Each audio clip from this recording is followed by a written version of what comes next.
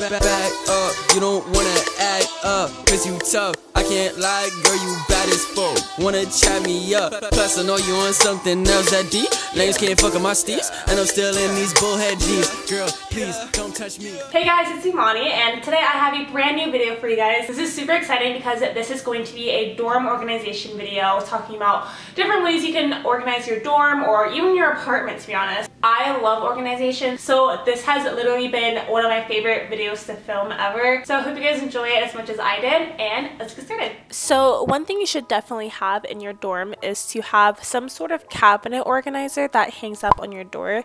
So here I'm just using this for my hair dryer and my straightener. Also make sure to have some kind of hamper that actually folds up, and that way you can just squeeze it into like tight areas if you don't have any clothes in there.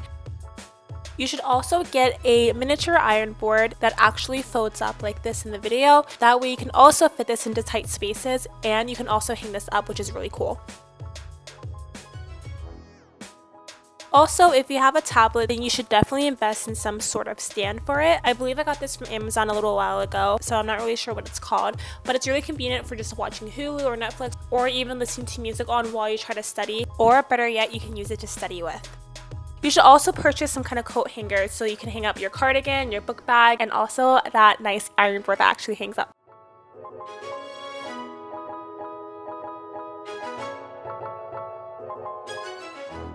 And if you like jewelry like I do, then you should definitely try to get some kind of jewelry holder. I got this one from Amazon a little while ago, but it was super cheap and you can pretty much get them from anywhere. And it's super cute and it's a really nice way to present all your jewelry. You should also try to invest in a bra hanger. That way it prevents your bras from getting tangled up and all messy. If you have a lot of bras like I do, this is super convenient.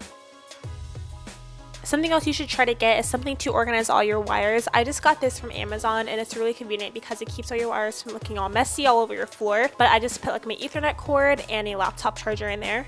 And if you're a coffee lover like I am, and you know you're going to bring your Keurig to school with you, then try to get a K-cup holder. This is really convenient. I got this a while ago. I'm not really sure where I got it from, but I'm sure you can find this for super cheap on Amazon or Target or places like that.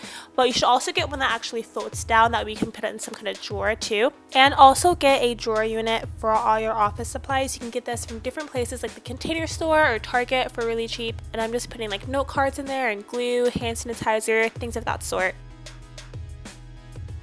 And you can also get a pencil holder for all your pencils and your highlighters and all that good stuff. And I'm also sticking in my sticky notes, my calculator, my eraser, and just a case in there. But it's super convenient if you have a lot of office supplies like I do. This definitely isn't a necessity, but I thought it'd be cute to throw in there. But this is just a sticky note holder because I love sticky notes. I use sticky notes all the time. So I figured this would be a really nice way so you can write down reminders for yourself about different homework or about like an exam. You can just stick this up on a mirror or any other place you think that it'll help you remember for your different assignments. And last but not least, but I would definitely recommend getting some kind of calendar. I know you can get one from Target for a really good price. That way you can keep track of all your assignments. And on top of that, you should also get an agenda to do this as well. So I really hope you guys enjoyed that video. Let me know what you think in the comments below. And also don't forget to thumbs up this video if you enjoyed it. And I'll see you guys next time. Bye!